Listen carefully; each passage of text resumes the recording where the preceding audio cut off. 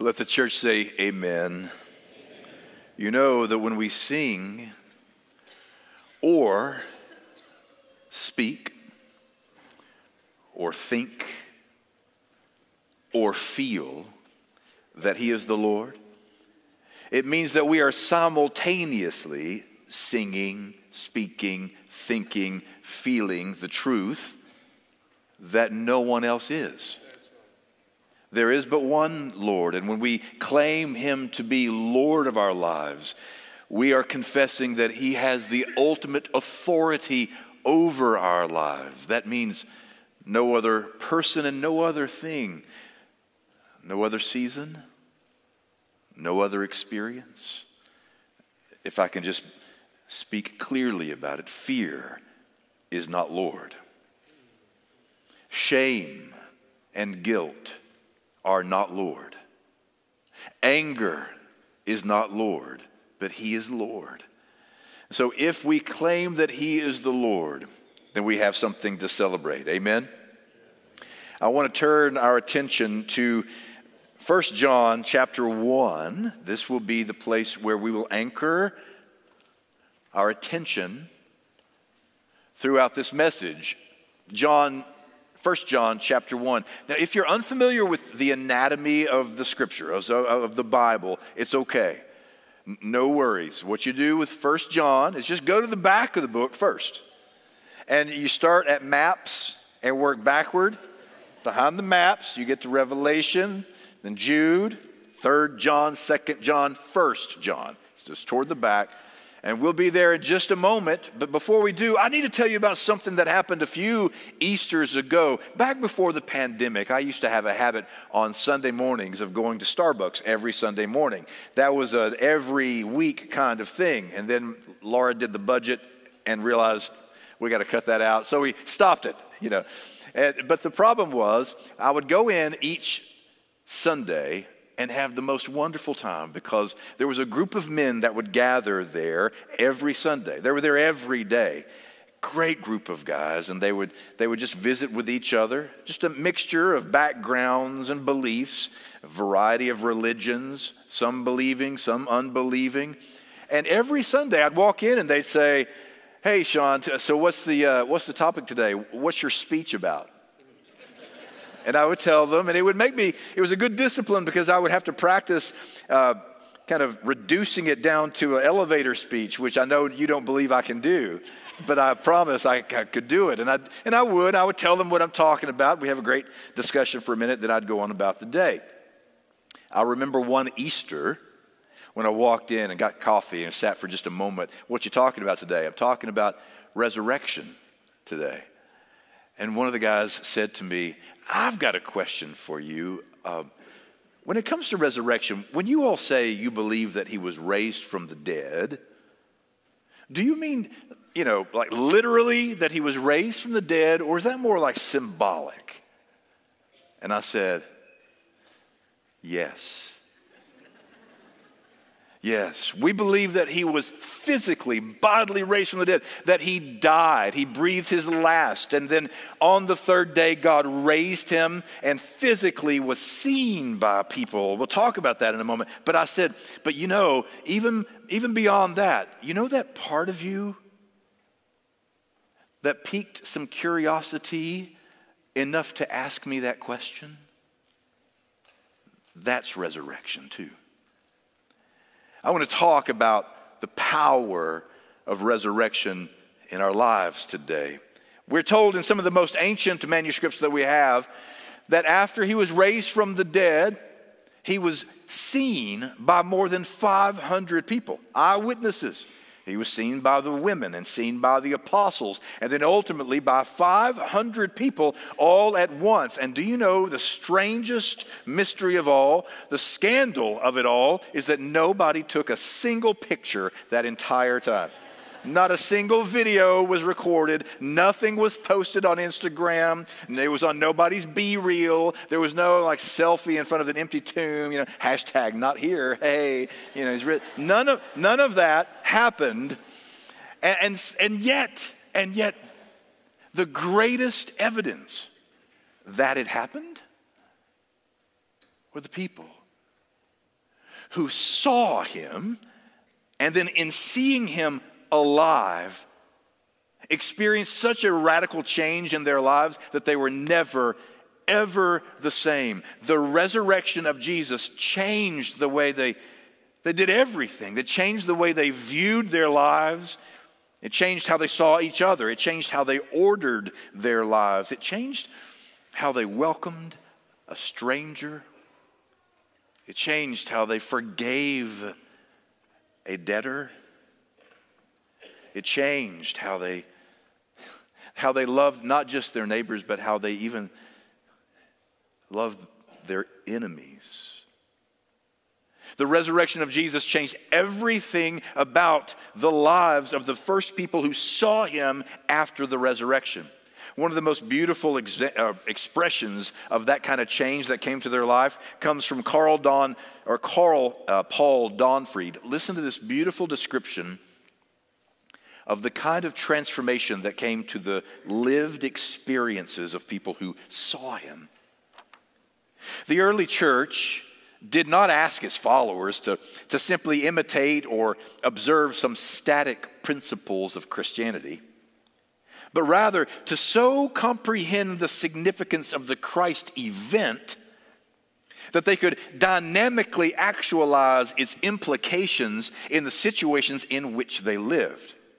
The freedom for this actualization and application to the concrete existential situation can only be comprehended when one recognizes that these early Christians were not worshiping some dead prophet of Nazareth, but rather, essential to their very existence was the conviction that this Jesus was raised from the dead by God, was now Lord of the church and present in their very real life.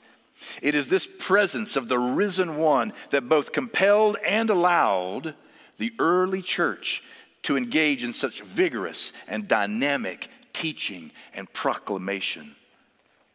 The greatest evidence that he was raised at all was the change that came into the lives of those who saw him and called him Lord, which raises a question for me and for you today. Is there any evidence at all in your lived experience called your life that demonstrates he actually was raised? Is there any evidence in the way we have ordered our lives that would give reason to those who are our neighbors outside of this church building to look at our lives and decide, based on what I see in her and in him and in them, there must be something to this thing? You know, in the earliest church, one of the earliest church communities, the community of John, the Johannine community, those who gathered in the tradition of the gospel writer John, they described what it meant to experience the resurrection of Jesus by seeing him and the implications that it had upon their lives. We read about it in 1 John chapter 1, beginning in verse 1. Listen to these gorgeous words. From the very first day, we were there, taking it all in. We heard it with our own ears. We saw it with our own eyes, verified it with our own hands. The word of life appeared right before our eyes. We saw it happen. And now we're telling you in the most sober prose that what we witnessed was incredibly this: the infinite life of God himself took shape before us. We saw it, we heard it, and now we're telling you so you can experience it along with us. This experience, by the way, check out what it's not saying. We're telling you all this so that you can think about it. We're telling you all this so you can consider it. We're telling you all this so that you can assent to a set of doctrines and beliefs that we all agree on. No. We're telling you all this so that you can experience this resurrection. The experience of communion with the Father and his Son, Jesus Christ. Our motive for writing is simply this: we want you to enjoy this too. your joy will double our joy. Could anything be more beautiful than an eyewitness longing for those of us who were not there at the time to believe, and not simply believe, but to open our hearts and lives up to literally experience the love of a resurrected Lord? Which raises a question for me on this Easter Sunday. Have you experienced the resurrection? Have you experienced this inner aliveness that is so compelling and so transformational that it changes everything about how you order your life? And I know what some of you may be feeling and thinking today. I know that there is someone gathered here who wants to say, yeah, I want to. I want to believe. And I want to experience all that you're describing. It's just that I've had so many other experiences that have left me so wounded. I really have a lot of trouble just swallowing that big old pill. I don't know if I really believe it because I've seen some things. I know. And I know that it's possible that maybe you know your church history, and we all know that in the history of the church has done some horrible things in the name of Jesus. I mean, is it okay on Easter Sunday when we celebrate the risen Lord to simply confess into the universe we have done some terrible things in the name of the one who came to do wonderful things? But I'm not asking you, have you encountered the church? And I know that there are some individuals who they have claimed to wear the banner and the clothing of Jesus, and yet they live like they've never met the man. I know. Because sometimes that's me. And sometimes that's you. But I'm not asking, have you met any good imitation of Christ? I'm asking today, have you met him? Have you experienced a transformation that comes from one and only one source in the universe? The man whom the Father has raised up from the dead. Because I believe, I've got a conviction that most of us go looking to experience resurrection and life and faith, and we assume that it looks only like these people over here and those people over there, and we never assume that it's possible to encounter the risen Christ in the messiness of my own lived experience. And I'm here to tell you what Paula Darcy reminds us of, that sometimes God comes to you disguised as your life. God comes to you disguised as your life, and in the midst of what you might assume has nothing to do with holiness and spiritual things and the presence of God. It may be that that's the very venue, because in Scripture we pay attention to a pattern that emerges, and it repeats again and again and again. Every time at the end of each gospel where the risen Jesus is encountered by a person or a group of people, it is always in the context of some pain or some experience of suffering, some woundedness, some deep disillusionment, when someone or some group of someones was about to just give it all up and walk the other way. It's there that Jesus shows up disguised as their lives. Can I just tell you about one or two? I mean, if I were to simply stay in the Gospel of John, there are several appearances that Jesus makes in the lives of the people who are following him in the Gospel of John, in John chapter 20 and John chapter 21. And when my son was asking, what are you going to preach on Easter Sunday? What resurrection story? I couldn't make up my mind, so I just decided to do all of it. So, can we start with Mary? Mary comes to the tomb, and when she arrives at the tomb, the stone has already been rolled away, and she doesn't know what to make of it. And she goes and gets two of the disciples and brings them, and they look in, and they begin the process of believing. Then they leave, and there she is by herself.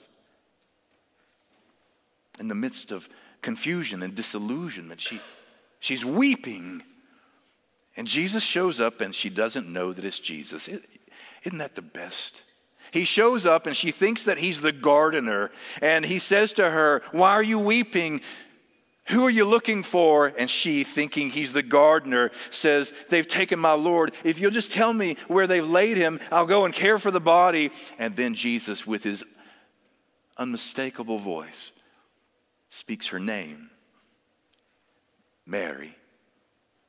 She turns and recognizes that it's Jesus. And she calls out in Aramaic, "Rabboni," Rabbi, teacher, and she embraces him. And in that embrace, her soul is flooded with just a barrage of memories. Rabbi, and every word that he had ever spoken, and every good lesson he had ever taught, and every good wonderful work and miracle and sign and wonder comes flashing in her mind. "Oh, you're back. It's so good to see you again." And he does the strangest thing to her, this risen Lord. He says, "Stop clinging to me." And it's a little awkward. And we don't know quite what to do about it. Now, he does say some things that make us theologize the moment. Don't cling to me, I've not yet ascended to the Father. And we can talk about that in another sermon altogether. But sometimes I think some of the most beautiful moments in Scripture are not as complicated as we make them. She calls out, "Rabbi, teacher." "Oh, my old teacher, he's back." And she's embracing him. He says, "Stop clinging to me. Stop clinging to what you used to know about me. Stop clinging to the only version of my life with your life that you know, because standing in front of you, there is something far greater than what you used to know." Some of us here are standing right in front of the risen Savior, and he's saying to you, stop clinging to the version of your story that you used to know. And I know that you wrote a script for your story. You wrote a script for what your life would look like, and then the thing happened, and it all fell apart. It's as if somebody took the script and just kind of threw it at your feet. I know, but the risen Christ comes to all of us and says, "I've got a better script for you. Stop clinging to what you no longer have control over and live." Sometimes he comes to us disguised as our lives, and yet that's not the only story in John chapter 20. That night they gather again, somewhat in fear. We're told in John chapter 20 that the disciples gather in this borrowed room behind locked doors. And the text literally says, out of fear for the religious leaders, because all they knew was this woman had this story about seeing Jesus, but nobody can really prove it yet. So it's probably hearsay. It's just an idle tale, Scripture says. And so they lock themselves up behind closed doors, because that's what you do when you are afraid of an outcome you can't control. That's what you do. You are crippled with fear, and the fear of being isolated. They might do to us what they did to him. And if you know what it's like to be crippled by a fear that you can't control the outcome of your life, well, then you're in good company. You're in that locked up room, borrowed that night, and then to their greatest surprise, Jesus, the resurrected one, shows up in front of them, and he's there with them in the midst of that frightened room, and he says, "Peace be with you. Look, here are my hands, and here's my side. Look, I am alive." He breathes on them, empowers them, and then he does something interesting. I've never really noticed it this way until this week. He makes them look at each other. He says, if you retain the sins of others, they'll be retained. But if you forgive the sins of others, they'll be forgiven. You'll be free. Look at each other. You're not as alone as you think you are. See, sometimes God shows up disguised as your life. It may be possible that God is calling you to gather with one or two others, because every time I gather with one or two others, I'm reminded, oh, you're doing the thing too. Oh, and you've been through this thing too. Oh, and you're carrying the same load that I thought I was carrying all by myself. Well, how about that? He's among us and in us and with us, and I never knew it. Sometimes he comes disguised as your life. The beauty of that room is that they look around and say, oh, he is alive. But there's one who wasn't in the room. His name was Thomas. And in the church, unfortunately, we've called Thomas doubting Thomas unfairly because he wasn't there that night. And all week long, the disciples kept telling him. In fact, in the Greek, it's an ongoing action. It says they kept on and on and on telling him, he's alive. Trust me, he's alive. Take our word for it. And he says, I refuse to take your word for it because I've been through some things. And I was burned when I used to take somebody's word for it without proving it myself. Somebody here understands what it's like to need proof. I don't like calling him doubting Thomas. I like calling him what others have called him, honest Thomas. Or take it or leave it Thomas. Or you see what you get. You get what you see Thomas. Because there he is. He's like, I've been hurt before. Somebody here knows what it's like to have been so burned that you've got the scar tissue from the previous wound that makes you unable, literally unable to take somebody's word for it. You have to see for yourself. In fact, in the Greek, there is a moment there where they say, hey, they keep on telling him, he's alive, he's alive. And he says, I will not believe unless I see the scar prints in his hands and put my hand in the nail print or the scar in his side. I won't believe. But in Greek, the word is pistis, which means faith. He literally is saying, I can't have faith in someone unless I see their scars.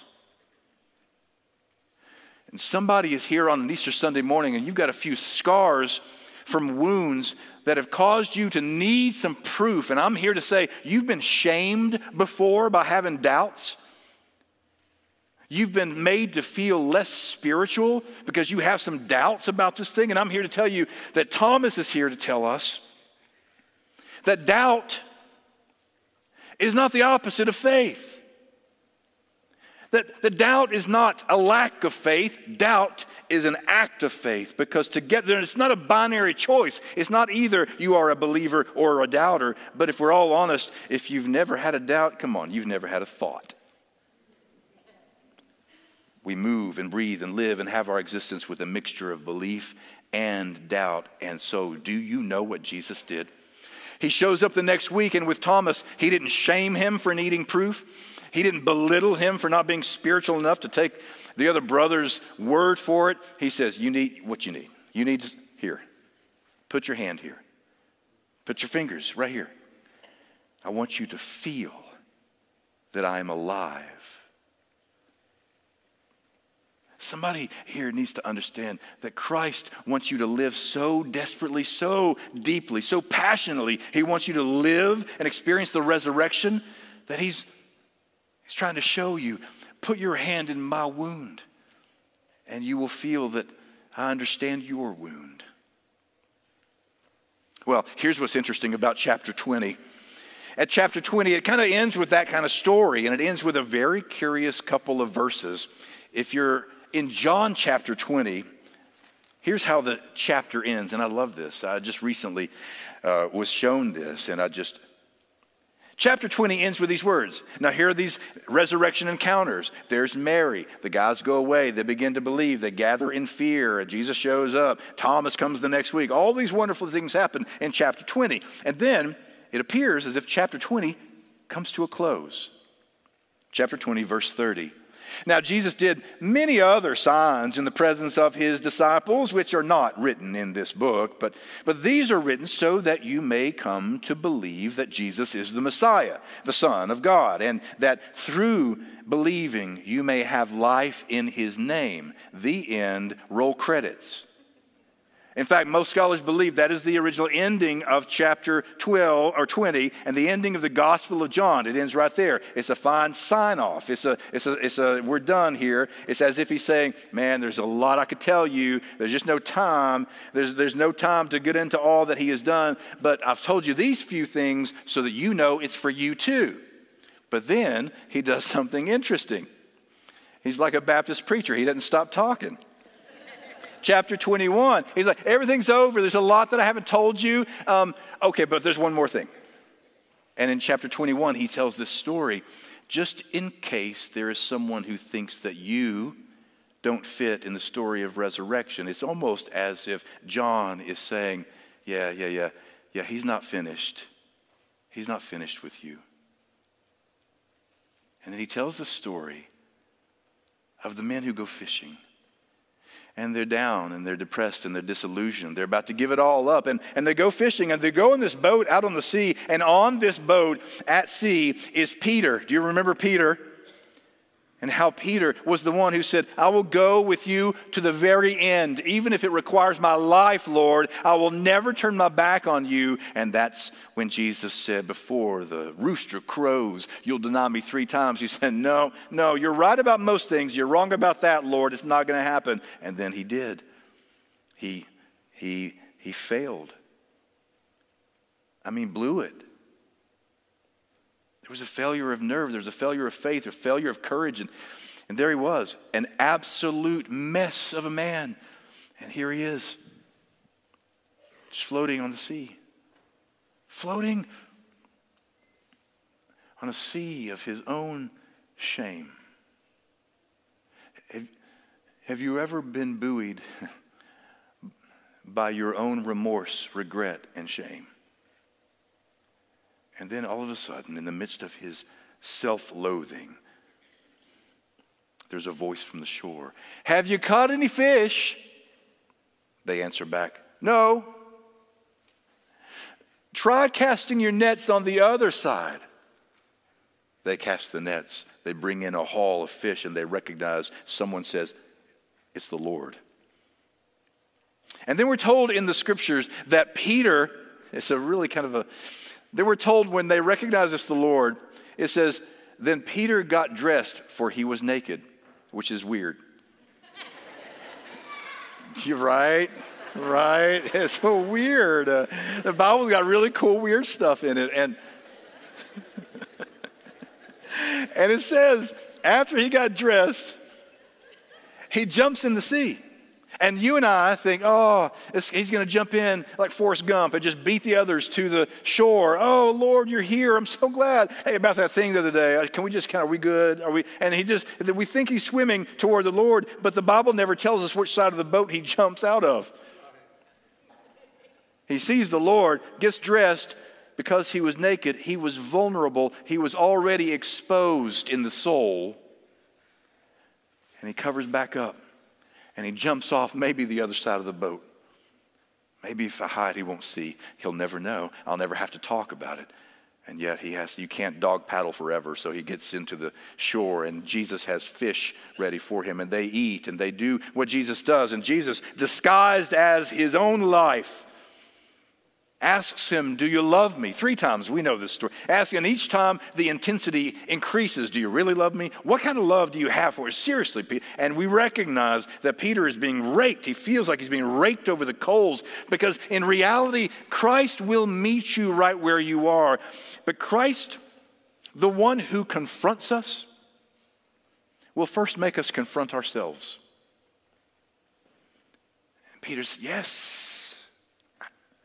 And once the risen Lord sees that Peter is owning his own failures and his own troubles, he says, okay, feed my sheep, tend my flock.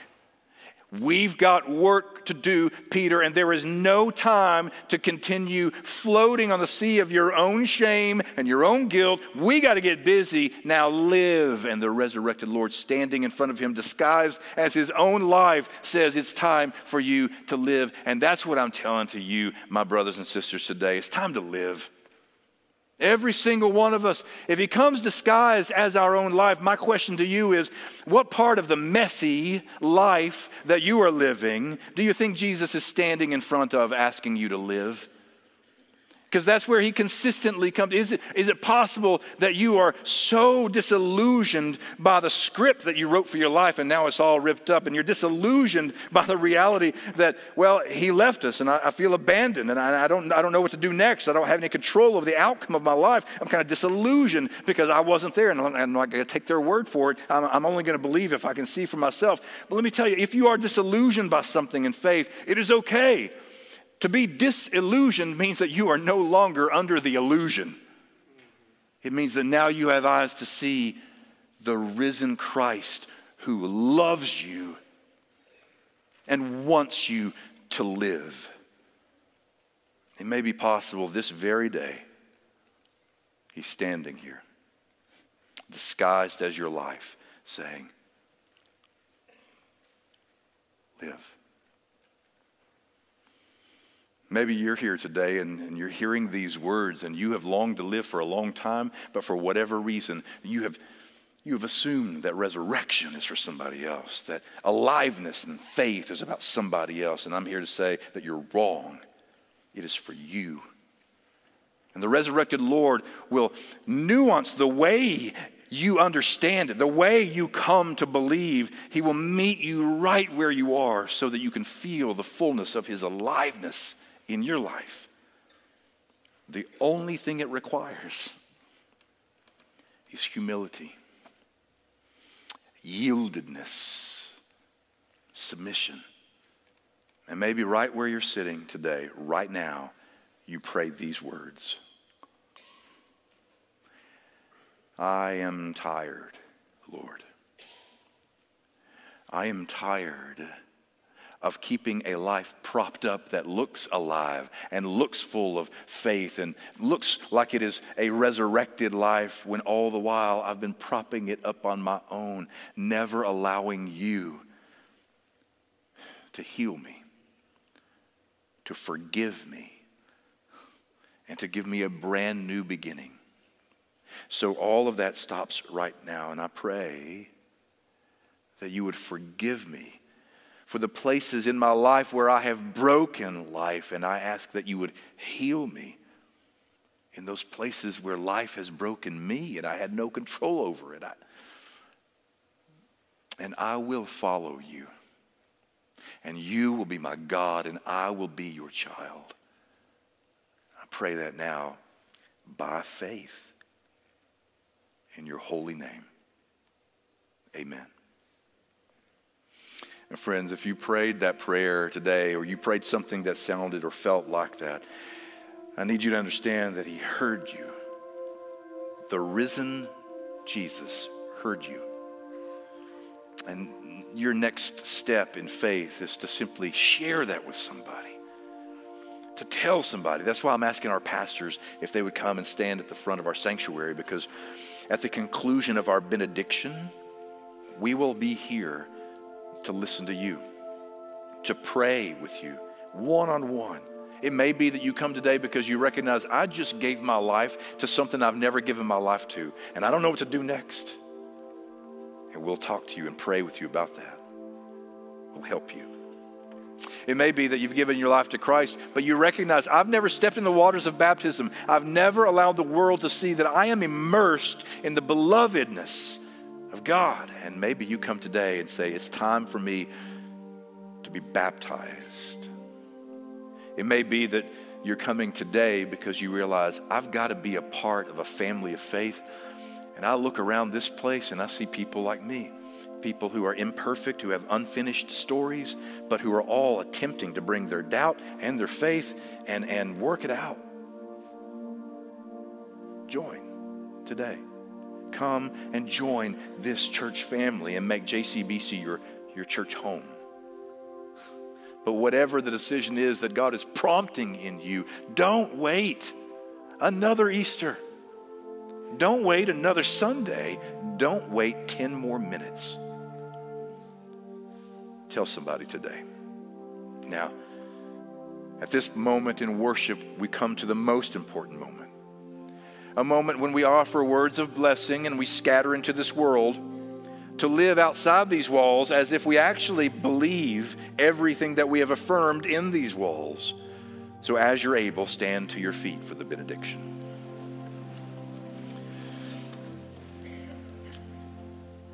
If we may join hands across the aisles and across the pews as one united family of faith. And we'll join hands singing Because He Lives in just a moment. But before we do, I urge you at the conclusion, come and speak to a pastor as we pray with you.